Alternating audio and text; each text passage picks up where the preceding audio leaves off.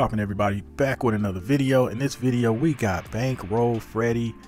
Yeah, it's not looking good. Reports are coming in that him along with 30 others were indicted on gun and drug charges. So according to TMZ, the rapper Bankroll Freddie was part of a huge 61 count indictment along with 34 other defendants. Law enforcement sources advise Freddie and his East Arkansas crew allegedly conspired to sell massive amounts of cocaine and marijuana between March 2021 and October 2022.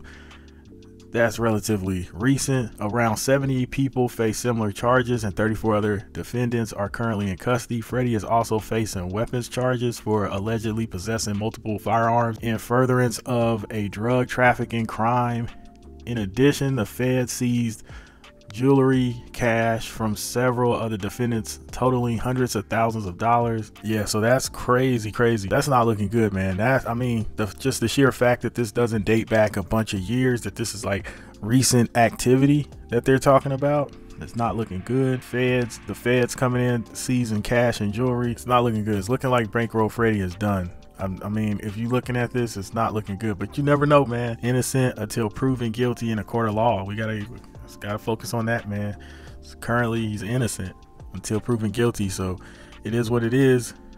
It seems like a lot of rappers are either getting gunned down by their ops or they're getting jammed up by the feds. Is it just me, or am I seeing this a pattern? Like, it seems like it's either drugs, like overdosing, some type of stuff like that, fentanyl, you know, rest in peace Mac Miller.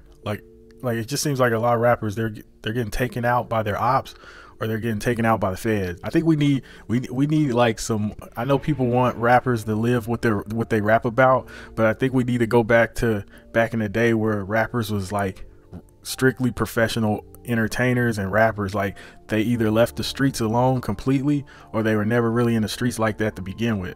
So it was like, but they had the whole persona like they were just like from the streets and they did this and they did that, but you know, they never got jammed up in anything because they really never did anything. You know, we got to get back to some lyricists. You know, I feel like that's what happens when we got away from the lyricists and then we got like into the drill, trap, rap, where like the guys was rapping but they were really living it too.